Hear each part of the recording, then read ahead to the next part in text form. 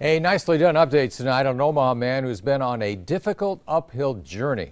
If you have a New Year's resolution, his story might inspire you. 8, come on. 9.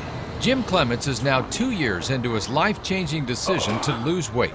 Usually they say if you have lost weight, the odds of keeping it off for 1 year is astronomically slim. The odds of keeping it off 2, it gets slimmer still. And really it is a challenge to keep fighting it. It's a battle I've had some struggles in, but ultimately I'm still in the race. And here's what Jim looked like when he began that race 2 years ago: 500 pounds. I was in a place when I was at that point that I really could have been within a year or two of my death. Honestly, I could have been dead right now if I hadn't changed my weight. With workouts and a new diet, Jim cut his weight in half, down to 250 pounds. He stumbled last May with complications at home and a job change. My wife actually told me something really eye-opening. She said, you know, you may have put 50 pounds back on, but you're still 200 pounds lighter than you were when you started this thing. It's not too late to turn around. And that was a big wake-up. And I was like, yeah, you're right. That's where Jim is today. 10, 2 more, come on. His goal is to lose another 65 pounds.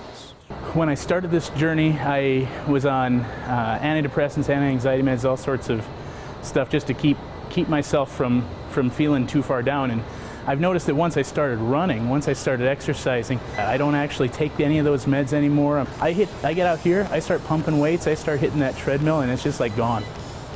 Now there's added reason to spend time on the treadmill. He's training to run a marathon in April with a friend in Kentucky. Jim has already finished 2 half marathons. When I reflect on the fact that a guy who was literally a quarter ton 2 years ago ran 2 half marathons a year and change later, it still blows me away. I still don't know what to think about it. The only thing I can actually say is that it just reminds you that anything is possible. But if you really push for it, you can. I mean, that's what I'm living proof of that. You know, Jim has a Facebook page that chronicles his progress. He's called it Jim Gettin Slim. And at a time when so many people have resolutions and it's kind of tough to get back in the swing of things, he's just motivation for so many people. Really is inspiring. It's amazing what he's done. And he's on schedule for the marathon. It's like 1 extra mile at a time, so it's a ways to go. Nicely done.